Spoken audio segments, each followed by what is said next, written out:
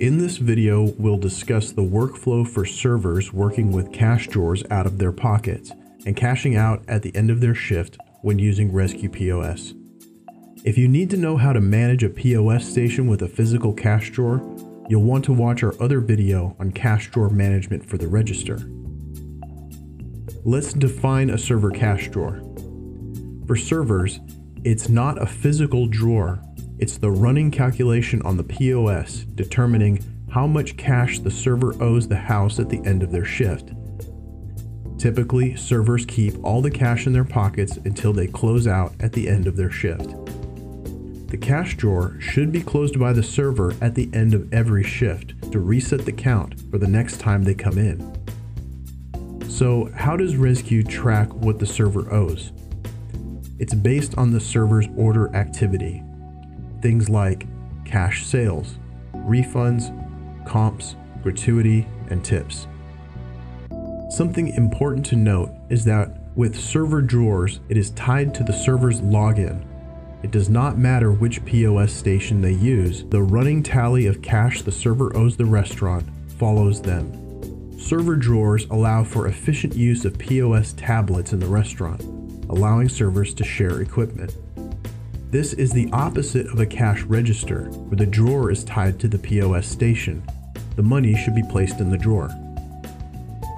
Let's start by simulating some typical order activity and then take a look at our cash drawer controls. The primary cash drawer activity is cash sales. So let's ring up a few sales, and you should already know how to check a guest out. But if you don't, please go watch the video on full service ordering.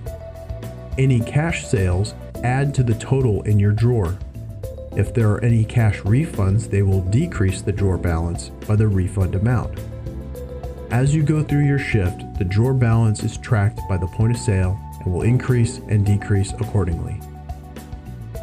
There are some additional drawer management functions to address under the Management button.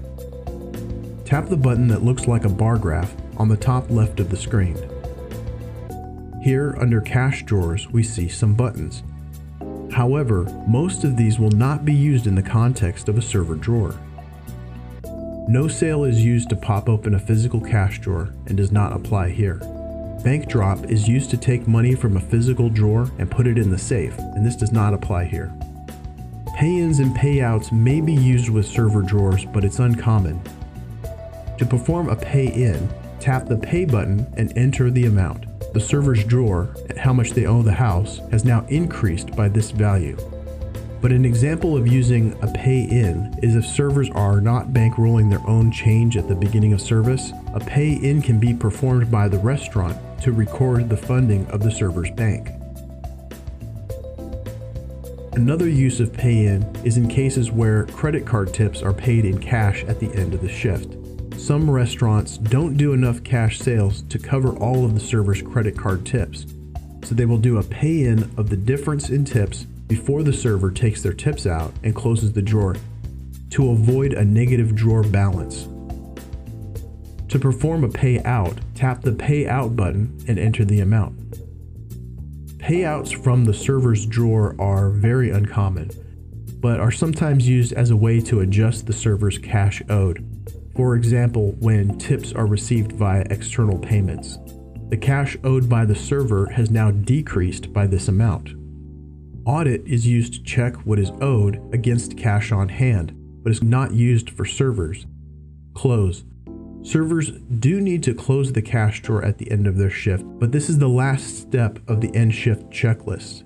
It is common for servers to cash out their credit card tips at the end of their shift, and this must be done before closing the drawer. We'll cover closing the drawer in the next section as it's part of the end shift checklist. Server end shift checklist. Throughout the shift, the server's drawer balance has been tracking cash drawer activity. Before you leave the restaurant, you need to settle with the house. From the management screen, tap End Shift. A manager's PIN is required to approve ending the shift. The steps in the checklist are configured in back office, and we will be using a recommended workflow for this example.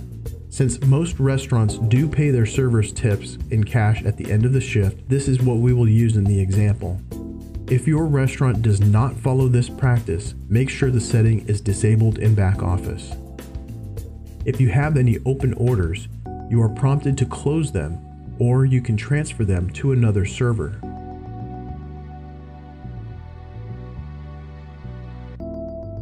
If there are any orders awaiting tip entry, you are prompted to enter tips.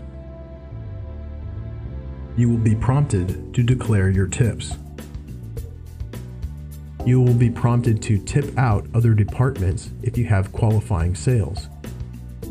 You will be asked to close your drawer. Tap the Close button. Tap Other and enter the expected value. This is what you owe the restaurant. Print the drawer summary and the user summary and provide them to your manager with the cash due. There are 2 reports that print when the server ends their shift. The drawer summary shows all of the drawer activity, including pay-ins, payouts, adjustments, and most importantly, the final balance, which is how much the server owes. Standard procedure is for the server to provide the drawer summary and the cash owed together for managers to verify the amounts are correct. The other report that prints is the user summary, which is the server's shift activity report. There is a lot of information on the user summary, including all of the server's sales totals, sales by category, credit card tips, and any comps or discounts provided. Net cash is a figure near the top of the summary that is used to help the restaurant determine how much cash is owed without closing the server's drawer. The user summary can be printed anytime without completing the end shift checklist. However, we highly recommend that the drawer is closed every day and the end shift checklist is completed by every server. It does bear mentioning that there are some settings in back office under tip and gratuity settings that managers need to configure for net cash to be a useful data point.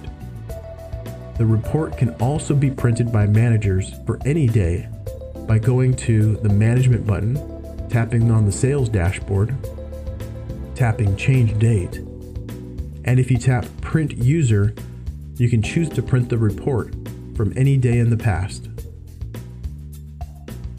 In this video, we discussed how the system tracks cash owed by servers in the restaurant, called server cash drawers.